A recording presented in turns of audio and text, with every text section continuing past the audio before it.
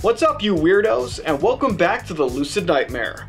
I'm your host as always, Jay Schatzer, and today I have a strange little flick lined up for us. It is David Schmoller's 1979 Just Odd Slasher entry. And guys, it is Tourist Trap. This one is just really strange, really weird, for some reason highly unsettling and creepy in parts. You really have to check it out for yourself, so hopefully you will like what you see and hunt it down for yourself.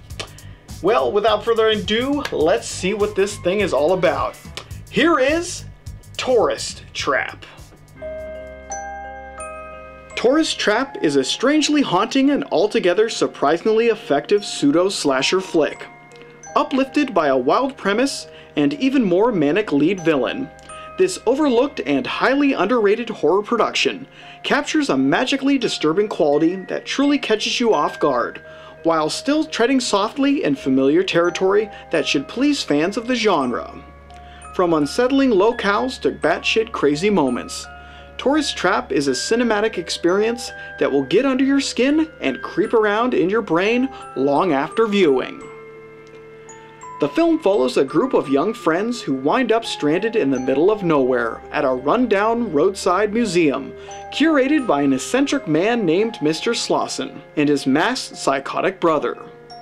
Hoping to stay the night and fix their broken down truck, the gang settles in and hopes for the best, but Slauson's mentally disturbed brother has other plans. One by one, he hunts and kills the group of friends, as he adds them to his warped sideshow of creepy mannequins and other assorted oddities. Chuck Connors takes on the role of Mr. Slauson, a jaded and broken down man whose dreams have been crushed after the untimely death of his beautiful wife. Connors does a commendable job with the warped material, as he naturally goes from sympathetic mourning husband to twisted psychopath in a matter of moments. And the genuine screen presence that he possesses manages to uplift the production from its hokey premise and equally outlandish elements into fun camp respectability. As crazy as the flick gets, Connors always treats the subject material with great respect, giving the film a much needed sense of weight that it honestly doesn't have any right to garner. Filling in the rest of this tormented nightmare of a film are a small cast of character actors who all bring a sense of fun to this odd production. The main stars are Jocelyn Jones as Molly, a quiet and timid young woman who falls prey to the affections of Slauson and his warped weirdo brother. John Van Ness as Jerry, a macho hero type of the film and vest-wearing extraordinaire. Robin Sherwood as Eileen, a nosy young lady who comes to find how curiosity killed the cat. Keith McDermott as Woody, Eileen's bold boyfriend who shockingly ends up losing his head.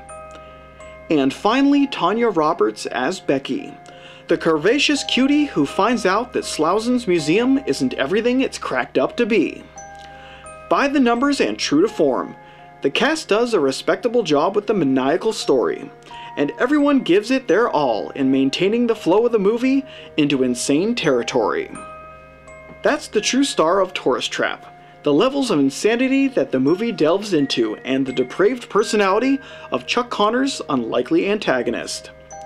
The inclusion of the creepy museum and its unusual rooms filled with morbid mannequins and the unthinkable horrors that come along with them, you'd be hard-pressed not to at least feel uneasy throughout this batshit crazy flick.